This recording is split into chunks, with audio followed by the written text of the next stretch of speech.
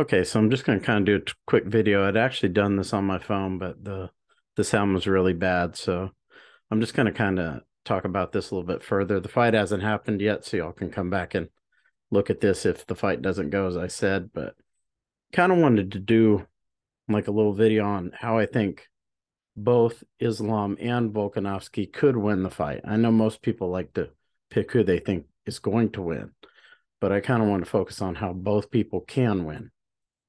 And the thing I had said on my video was that I felt like Volkanovski, the only way he could win, well, there were a couple of ways he could win, but I felt like he had a lot less opportunity to be victorious. You know, he could win by decision, maybe if he outpointed Islam on the feet. And there's always a possibility of a knockout, even though he doesn't have a lot of knockouts. You know, he doesn't have a lot of stopping power. He does stop guys TKO, but there's always a possibility of a knockout when you have these 4-ounce gloves on. But what I said on my original video was I felt like Islam has more ways to win.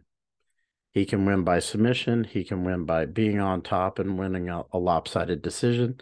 He can win by knockout. Volkanovski's going to be looking for the takedown, so he's going to have more opportunities to land a big shot. So I feel like Islam has a lot of different ways to win. He could even win a decision by keeping the fight on the fence, standing and just fighting in the clinch. So he has a lot of different ways he can be victorious, as to where I feel like Volkanovski only has like one or two. And the other thing that I think is going to be problematic for Volkanovski is that he's going to have to be circling a lot to avoid being taken down. He's not going to be able to fight in and out at his range like he usually does, because the threat of the takedown is so dynamic in this fight. And he's going to have to circle a lot, I think, to avoid that. And this is where he could get tired, because the octagon's really big. If you've ever trained in an octagon, or people who fought in an octagon, anyone's trained a UFC gym where they have the full-size octagons in there, it's really hard to circle for, multiple rounds, because it's like doing laps around a track, a small track. So I think that would be problematic if he had to do that. So I kind of think at some point he's just going to get engaged by the wrestling. So I think in terms of Volkanovski, it's going to be, he has opportunities to win, but they're less.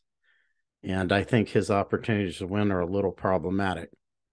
So in that regard, I think Islam has a much higher likelihood of winning the fight, because he has more ways to be victorious. And that's kind of what I was focusing on in my original video. So I'll put this out, and we'll see what happens in the fight, and how it kind of plays out. So I just kind of wanted to redo this, since my phone, the sound isn't so good, I think.